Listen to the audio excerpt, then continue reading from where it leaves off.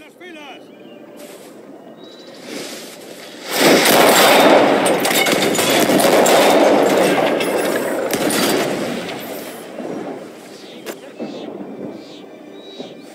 guinea para el que mate a un oficial.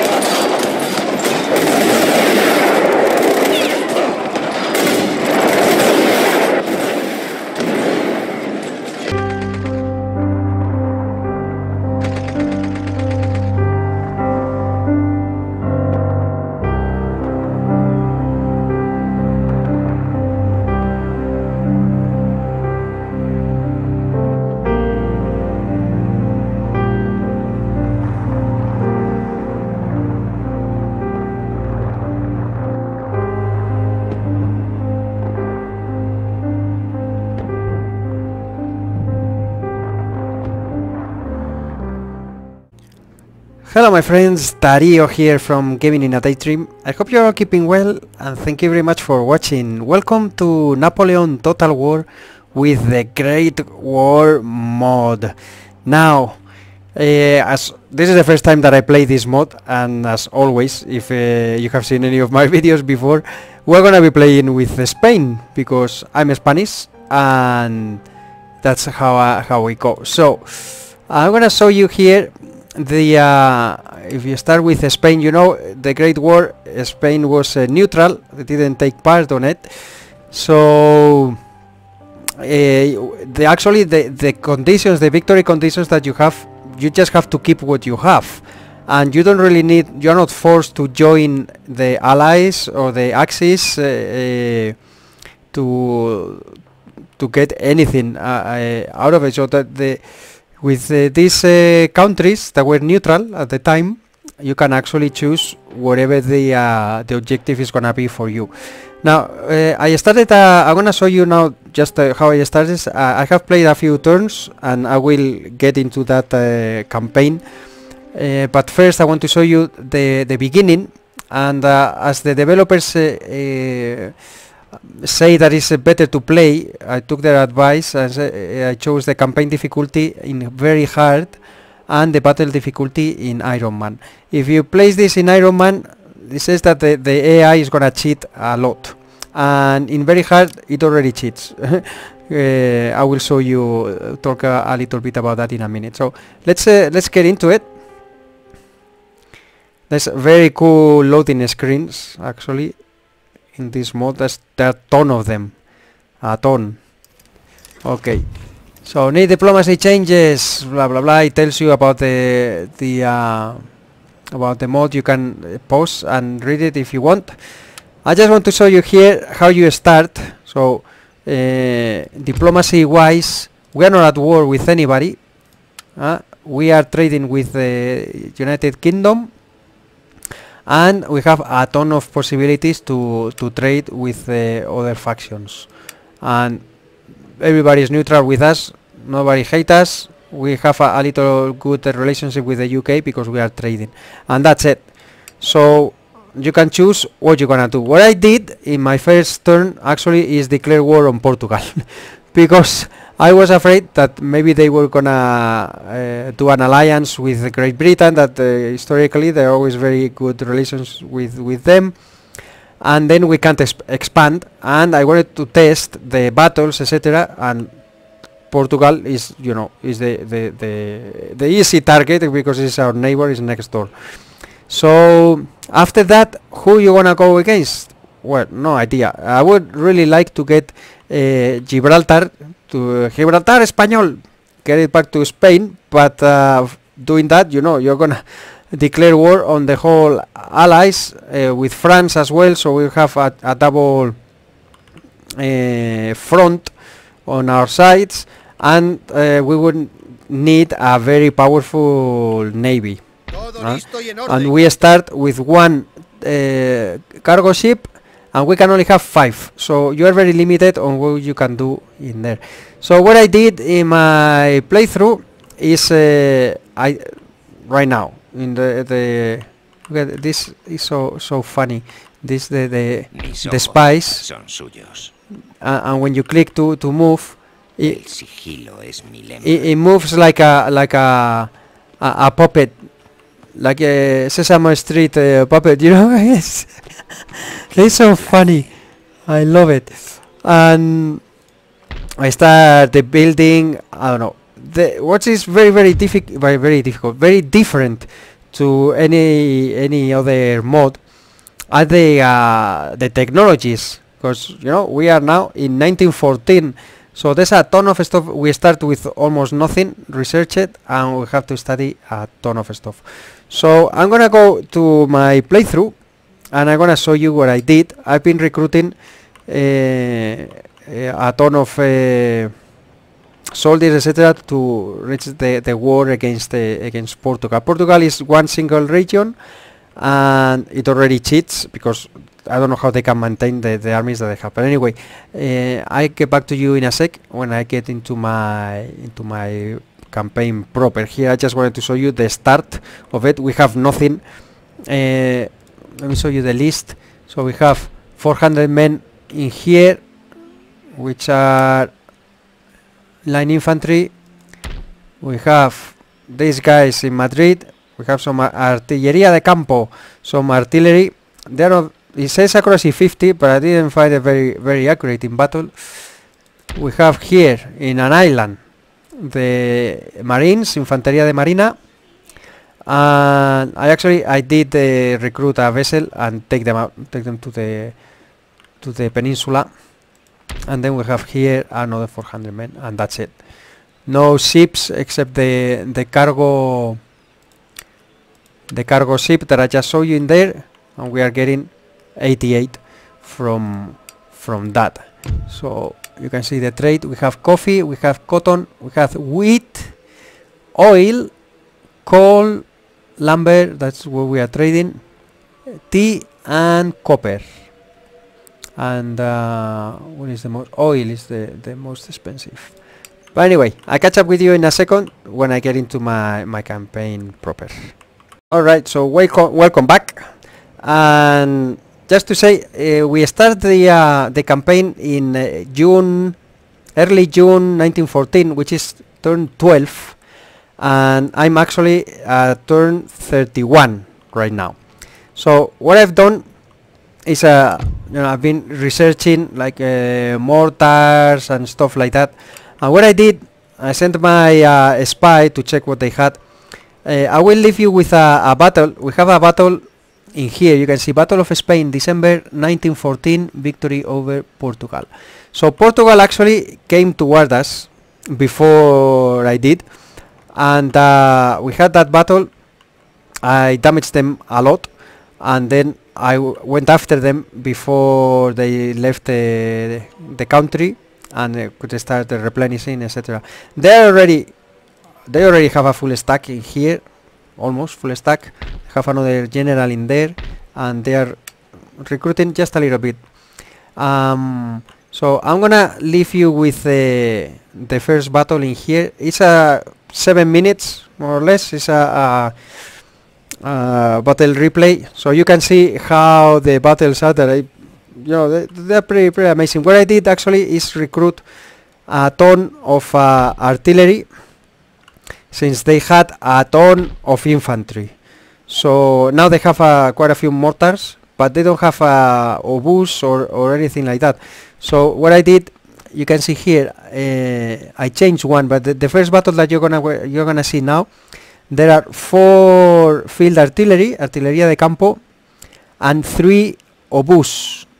3 obus that they are not that accurate, but these obus are very good with explosive cells, and these others are pretty good against the infantry actually. And we have our general Miguel Primo de Rivera, and we have some mortars, and these I just recruited. These are the heavy obuses, and we are going towards Lisbon, and the rest is all infantry. So you can see I had quite a lot of artillery, and it paid off because I really kicked the butts with that. So what I'm doing is sending reinforcements that they are cavalry. The cavalry, I believe, well, they can shoot from mounted, and I believe you can dismount them as well. And these guys are 160. Oh, they didn't replenish completely. Well, doesn't matter. I'll leave you with the battle now. Before anything, it's around 7 minutes, and I'll catch up with you in a sec.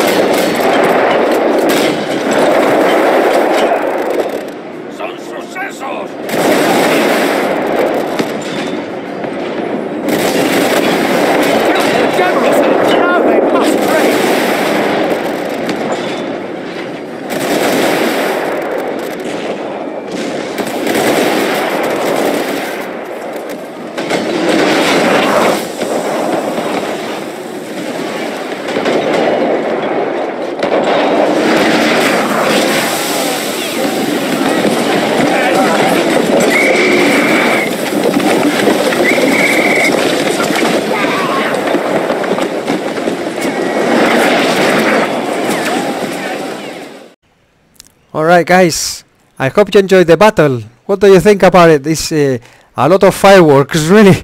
It's something different to the original Napoleon. There's a lot of explosions everywhere and all that. But anyway, so in the end, Portugal actually, they didn't join anybody. After I declared war on them, they're at war with me. They are trading with the Austro-Hungarian and the United Kingdom, and that's it.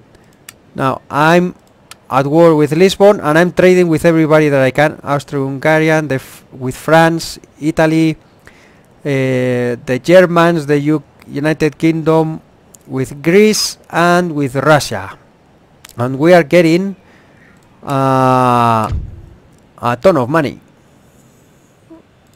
in trade. We have 2 trade notes right now. The ministers, you have elections in here, so you can change. I lower this. I always do in most of my campaigns. I try to lower the tax to have a higher rate of growth. Now, now I'm going after Lisbon, and the idea is when we take Portugal, we will take it eventually. The idea is just I'm gonna keep neutral, and I'm gonna start researching as much as possible. Now, you know, you can have tanks later on. There's a ton of stuff in here and a ton of units. Look at that. I can't recruit anything, almost anything right now. I'm still building here the small barracks. This is the tier 2, and then you need to research a ton of stuff. You have ametralladoras ligeras, like machine guns and all that, and we will get tanks eventually. I don't know if it's in here, but so there's a ton of stuff that you can do. So what I'm gonna do, though, this is just a first showcase. I'll show you my navy in here. They are all repairing now. We had this is the biggest one, España class Dreadnought battleship. Look at the range, 2000, and very good hull strength. Now they are repairing. Then we have an armor cruiser. I had a pre-dreadnought battleship and a light cruiser. So these 4, I sent them up, and actually the navy that they had sailed forward, and we had a naval battle in here. That is where I'm gonna leave you at the end of the video. That is like 9 minutes battle, something like that. It takes longer with the naval battles to things to happen, and I want to show you the ships. I'm not talking in there, it's just a battle replay, but you know, that's like 9 minutes. I will leave that for the end. So what I did after that, after defeating the battles, they had a transport ship covering the port, so I went with the fleet and encircled the port, and then I moved this army that I sent from Spain to push them out, so I could destroy them. And it was just a transport ship, so at the end of the video, it's just a few seconds, you will see that I shot him, it went boom, and that's it. So we took control of the port, and that's the end of the Portuguese navy. We're not gonna be worrying about them. I took this coal trade node that was empty. So there are my cargo ships. I'm sending another one. That's the 3rd one. This is the 4th one that I kept where it was, and I have another one in here with some what was this? Copper, with some copper. And that's it. You can have only 5, so that's the 5 that I have. Now I'm thinking that after taking Portugal, maybe going against Britain, I would need to build a big navy, because that's how they can hurt me quite a lot. And I don't really know what everybody else has in here. They have already 4 ships in there. They have a ton of guys in here, but I don't know what they're doing. Belgium already fell. See, the Germans pushed over. Maybe you can hear my kids that are outside playing. Ah, you know, we're in the Christmas holidays. And my voice is a little bad because we got all infected with COVID, and I've been 10 days like garbage, pardon my French, and I'm still recovering. But I wanted to get this out because I'm gonna open a poll actually on the channel, and you can check. I'm gonna put all the mods that I've been the last 6 months I've been testing. And if anybody wants to vote to see what you want me to play next, I'm doing actually the votes, the total votes, the car list, the campaign. I'm focused on that now. But when I finish that campaign, if it is very short, probably I'm playing as the car list. I will start again as the British. But when I finish with that, I don't know which one to do, so you can vote, and maybe if you want to see the Great War, you can vote for this one. I will leave links to all the videos. I have also the Empire Total War, the War of the Spanish Succession, that I did a video recently showcasing some mods for that campaign. Also the Empire Total War 1600 AD.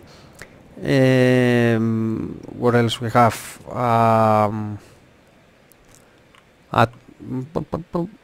What else we have? Well, the Napoleon Total War, the Pike and Shot, and the Napoleonic Total War 3 1805 campaign. All of this with Spain. All of them with Spain, because yeah, I'm Spanish, and I was born here in Santander. This is Bilbao, Santander, gonna be around here. Yeah, I'm natural of there. So anyway, with this campaign, what I would do is follow, and episode 2 would be to continue and fight for Lisbon. Once we take Lisbon, I really wanted also because they have a college, so then I will be able to study from Salamanca and from Évora. So two technologies at the same time. Boom, boom, boom. And that's very important, so we can actually develop as fast as possible. And you know, we have until 1918, and then would be either start a fight and try to take Gibraltar back to Spanish dominion, or maybe Italy. But Italy is very powerful actually. They are not at war with anybody, I believe. Where are you?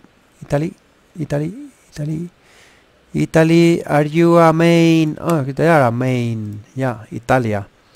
So they are allies of France. Only France. Pardon me. Yeah, and they're not at war with anybody. So if I declare war on them, France would probably join them, and they have all the machine. They have a ton of regions, so their economy is actually pretty good. I'm trading with them. You can see here, and look at all the armies that they have. 2 full stacks in there. Yeah, they are pretty well prepared. So this would be a tough thing to do. But you know, Italy was part of the Spanish Empire in the past, and could be something that we could go for. If you vote for this campaign, you can let me know also what objective would you like me to pursue.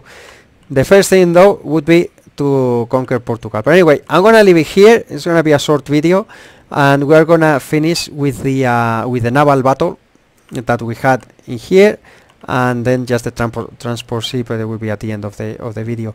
I hope you enjoy it, and this is by the way, the version 6.1 is the last one that is available. There was quite some changes in the mod. I've seen the 6.0. I've seen Lord John playing with Great Britain, for example, and with Germany and all that, but I haven't seen anybody playing with Spain. And anyway, if you would like to see it, just let me know. And if you enjoyed this video, please give me a thumbs up. If you're new to the channel, please consider subscribing. That helps a lot and is very much appreciated. And please give it a look, because I have a ton of stuff in the channel, different genres, and Total War, quite a few campaigns that are completed already. And you can vote the poll that I will leave after this video is published, because I'm not gonna be trying any others so far. I'm gonna continue with the forts, the Carlist campaign, and maybe for a month or until I finish the forts actually, and let's see how many votes there are, and if anybody has voted in there, let's see who wins, and if not, I will decide which one I want to continue. But anyway, thank you very much for your time. Enjoy the naval battle now to say goodbye, and please take care, be safe, and I hope to see you soon with the next video. Bye bye for now.